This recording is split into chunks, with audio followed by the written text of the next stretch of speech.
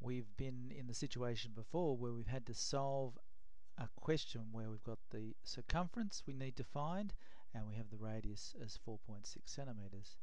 We would do that by saying, well, circumference is equal to 2 pi r, and then we would just go through with those steps. 2 times pi times 4.6 equals, and then we would have a look at our calculator and we would go 2 times pi times 4.6, and our answer would come out to be 28 point, what was it again? 28.9. And you've done those, and so you're pretty good at that. So that would be 28.9 centimeters. What would we do if we had to do it the other way around? Here's a question. It says, using a circumference, determine correct to one decimal place the diameter and the radius of each circle. Alright, well, let's start with this one. Let's try this example here. We have a circle.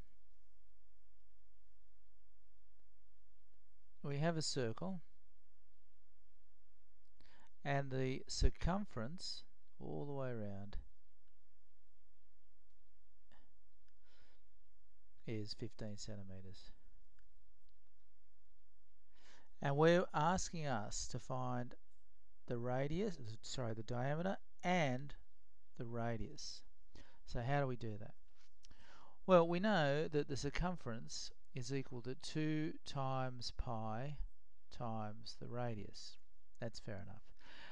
So we know that 15 then is equal to 2 times pi times the radius. So let's just multiply what we do know. We know what 2 times pi is, so we're just going to find out what that is. Clear this. 2 times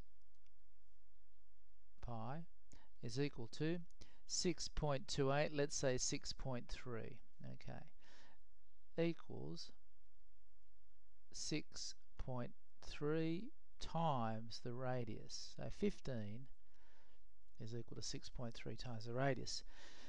Now what we need to do, because 2 and pi are just numbers, we need to get rid of this 6.3 because we want to find the radius.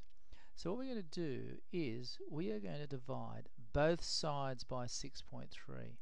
Why do we divide? Because at the moment it's being multiplied. And whatever we do to one side, we need to do to the other. Okay, so I'm going to divide by 6.3. Now 6.3 divided by 6.3 is 1. And you end up with 1 times r. And then we're going to divide this side by 6.3. Let's find out what that comes to be like. Okay, 15 divided by 6.3, and it comes out to be 2.38.